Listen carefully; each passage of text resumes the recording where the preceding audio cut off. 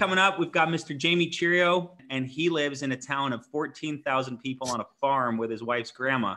And if he can make it happen, I don't know if it's 14,000, but there's not like there's 50,000, and then a whole 50,000 now. So earlier you said that I came from building Instagram accounts. I owned a digital marketing agency, but well, we've got Jamie Chirio on with us now, new top producer, tearing up the ranks, hiring people like crazy. Discipline is all get out. Runs a live dial team along with Gage and Jen, how they help out a ton. And we got your background. All right, digital marketing. Let's jump into training now. So sounds good. What do you want me to dial, man? We've done final expense. I want to hear your instant internet life leads, because you are been a big proponent and been very successful with them. So I'd love you to share how you dial those. Okay, fantastic. All right, ring, ring. Hello. Grady? Yes. This is Jamie getting back with you in regards to the inquiry that you sent into my office looking for more information on the life insurance program. I'm actually just the field underwriter who's been assigned to get this packet delivered out to you. I just need to confirm the information you put down. It looks like I've got your date of birth here as 8/15/1983. Is that correct? That's correct. Okay, perfect. And it looks like I've got your address here as 123 Success Way here in Mesa. Is that correct? That's correct. Okay, perfect. Now, I don't see it here, sir, but are you a smoker or a non-smoker? Non-smoker. Non-smoker. Okay, got it. And single, married, widowed, or divorced? Married. Married. Okay. And what's your wife's first name? Chantel. Okay, perfect. And you guys working, retired, or disabled? We're working right now. You're working? Okay, got it. And you and Chantel, do you guys have any children or adult children? We got little children, yeah. Oh, you got little children? Okay, got it.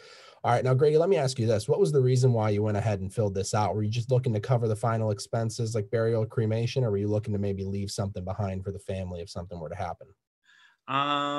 What was this for again? So this is in regards to the form that you filled out online looking for more information on the life insurance program. Oh, okay. Now, most people, they fill these out because they want to make sure that either their burial or cremation is taken care of, or they want to leave something behind for someone. Does that sound like why you filled this out? Yeah, that does. I mean, I got little kids and I just want to make sure I've got life insurance if something happens to me. Yeah, absolutely. That makes perfect sense. So that's why most people go ahead and fill these out. So the good news, Grady, is that there's about a dozen options that you could go ahead and qualify for with Chantel, and they are all non-medical. So what that means is nobody's going to be poking you with needles, no blood samples, no urine samples, no doctor's appointments, anything like that. Instead, what they do is they just send me out there for about 15 minutes just to confirm that you are who you say you are, that nobody's trying to get insurance in your name, make sure that you and Chantel didn't like escape from prison or something. And, really just to confirm that you guys aren't hospitalized or bedridden. Now, it does look like they do have me dispatched out to your area here over the next couple of days. I'll be seeing about 15 to 20 families a day. So I'm not going to have a lot of time, only about 10 to 15 minutes to go through the information with you and show you what you qualify for. Now, you mentioned that you're working. What time do you and Chantel usually get back in the door from work Monday through Friday? Like 8:30, man. Pretty late. Oh, 8:30. Okay, gotcha. And they got you working on Saturdays? Nope. No. Okay. No, you guys early risers? You like to sleep in a little bit? I like to get up early. You like to get up early? Gotcha. Well, it looks like they got me dispatched out literally right down the street from you guys on Saturday morning, seeing about 10 families. And I think I can squeeze you guys in for about 15 minutes. It looks like I've got either an 8:15 or an 8:45. Which one would work better for you? Let's do the 8:15.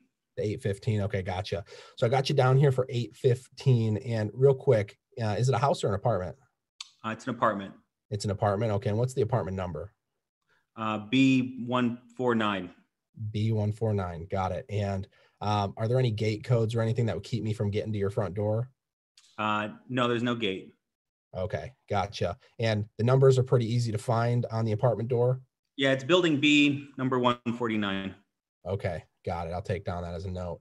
Okay, perfect. So I got you down here for 8:15 on Saturday morning. Now, Grady, could you do me a favor? Could you grab a pen and paper? I just need to give you a quick confirmation code. It's also my state license number, so you can verify that I am who I say I am. Okay. Okay. All right. You got it? Ready. All right. First, I'll have you write down my name, which is Jamie, Jamie.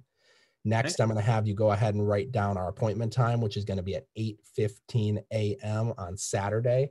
And that is, looks like November 14th. Now, last thing is the license number. License number is 195 06 854. Perfect. You go ahead and repeat that back for me. 195-86-054. Sounds good. All right. Now I got you down here for 8:15 on Saturday. Go ahead and add that to your calendar. I'm going to add it to mine. The last thing, if you could let Chantel know that I'm going to be stopping by around 8:15, just so you know, I'm going to be driving a silver car, and I've got brown hair, and I'll be wearing a polo shirt with a name tag, and on that name tag will be my state license number. So if you see a guy with a name tag coming up to the door, put the shotgun away, okay? You got it, man. You got it. All right. Well, thank you, Jamie. I look forward to it. I look forward to meeting you and helping you. Have a good day. Sounds like you were trying to say. I was trying to close you. That was excellent. Good, controlled, pushed it through all the way to the end. It was awesome, man. Thank you so much. Well, can I add one thing just real quick? So There's one part in there where it says, they just make me come out here. And I got to emphasize this. We really have to blame they with everything we do. So it's, hey, this whole program is non-medical, no blood, no needles, no urine, no doctor's appointments. Instead, what they have me do is they have me coming out there for, to see you for about 15 to 20 minutes. So just really emphasize, like I even take the time to make sure that when I say it, I use voice inflection on the word they. And I think that's super important. You've taught on everybody's got a they, and they can relate to that. They have a boss. We can pretend like we have a boss. They have me out there and like, okay, I can relate to this guy. They just have him out there. Love it, man. We appreciate you, Jamie. Thank you so much for coming on and sharing, buddy. Great job last month. Look forward to seeing what you do this month.